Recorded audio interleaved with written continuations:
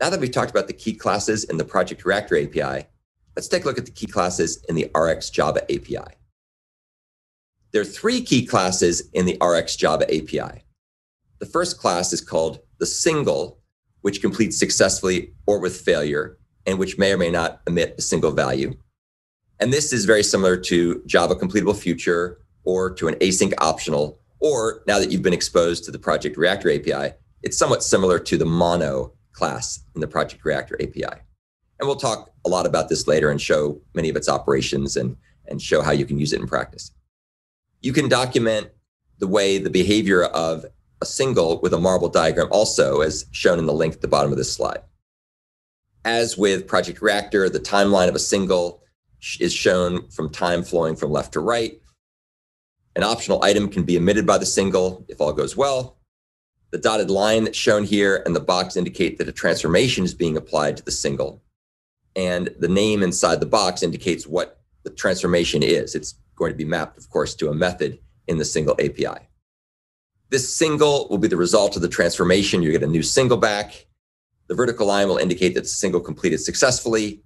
And if things go amiss or awry, then there'll be the arrow, or rather an X will be replaced to indicate that something's gone wrong. There are many operations that are provided by singles: factor method operations, transforming operations, action operations, concurrency and scheduler operations, combining operations, suppressing operations, and blocking operations, as well as others.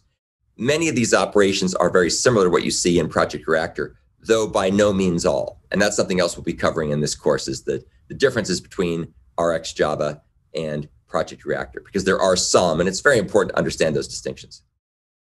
There's also another variant of a single called a maybe, and it may emit a single value, it may emit no value at all, or it may throw an exception. And we'll see where maybes get used. They typically get used in cases where operators may have no values whatsoever because the other parts of RxJava's type system don't have any input to them. For example, if you're going to do an operation that's going to multiply elements in a stream together, if there are no elements in the stream to multiply, then you're going to get back something called a maybe, which in that case would emit no value at all. And we'll talk about that and show some examples later. There is no such equivalent in Project Reactor.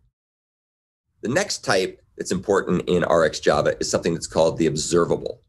And it emits an indefinite number of events from 0 to infinite, and it may complete successfully, or it could also fail.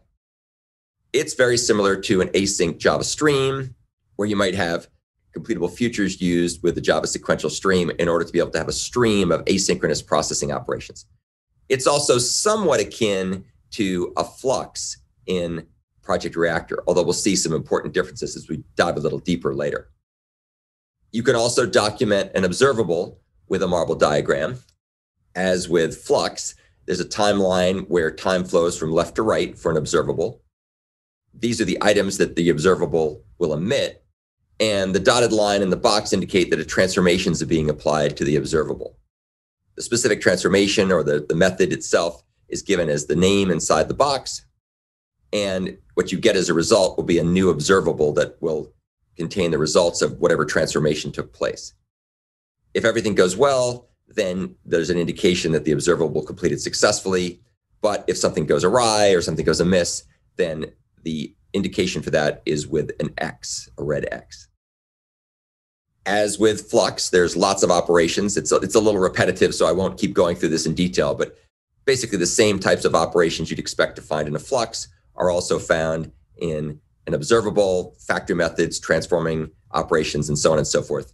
And once again, they're very similar, though not identical, between RxJava and Project Reactor. So if you're going to be programming with reactive streams, you'll eventually have to understand the subtle differences between these different classes.